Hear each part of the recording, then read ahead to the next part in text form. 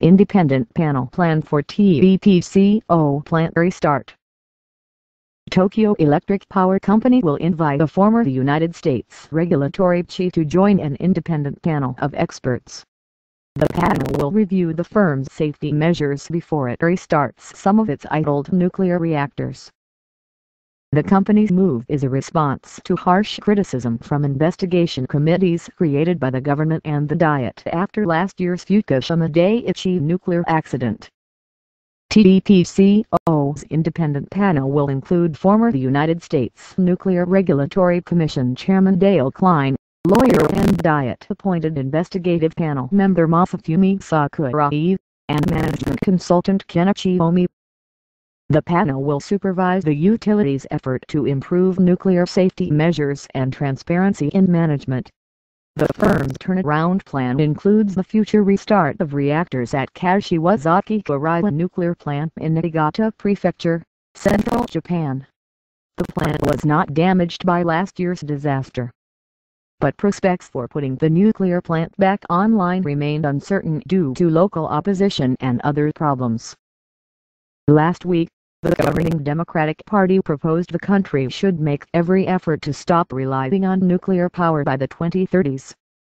NHK. September 8, 2012.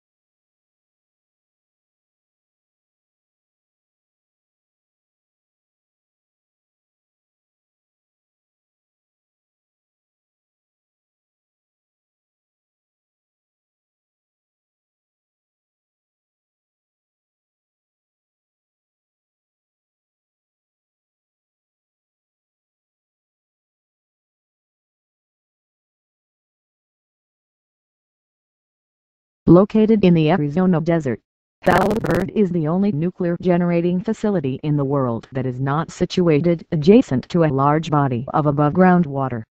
The facility evaporates water from the treated sewage of several nearby municipalities to meet its cooling needs.